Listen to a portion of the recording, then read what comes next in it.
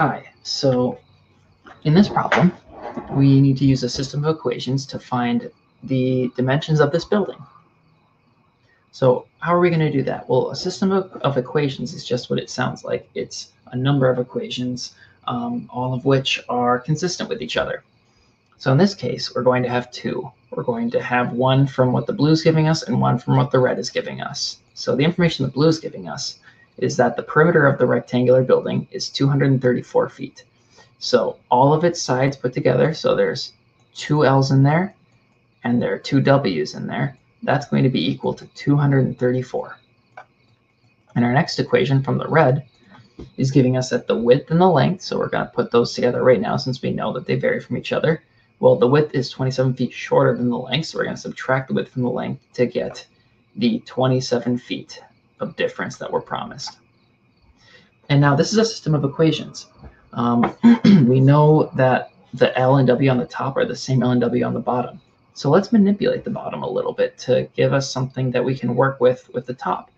So if I multiply everything on the left by 2, that's going to be equal to everything on the right times 2. So we're going to do that. We're going to say 2L minus 2W is equal to 2 times 27, which is 54. But now look, we have a term in each of these that is the same. And so we're going to set the blue equal to the red in a way using the 2L that we have, because we can do that. So I'll write this in purple since it's the blue and red put together. I'm going to move the W's onto their other side so that the 2L's are the only thing on either side. So on the top we have that 234 minus 2W is equal to 2L, which is also from the bottom equal to 54 plus 2W. Right?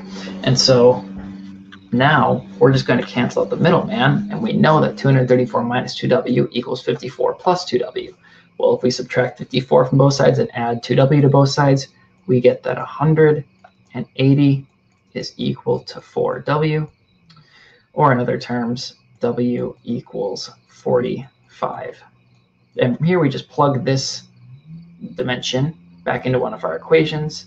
So let's write now that from our middle equation here, L minus our new width of 45 equals 27. Well, that means that L is equal to 27 plus 45, or 72.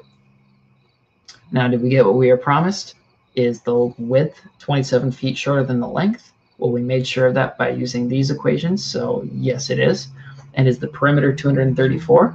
Well, if we take 70, let's get back to a neutral color, 70, oh, come on, whatever. If 72 times 2 plus 45 times 2 is equal to 234, then yes. And so is it?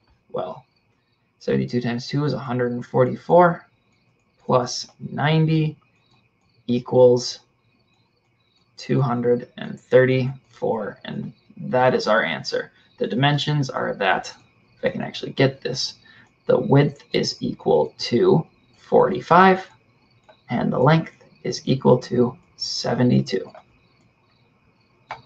There you go.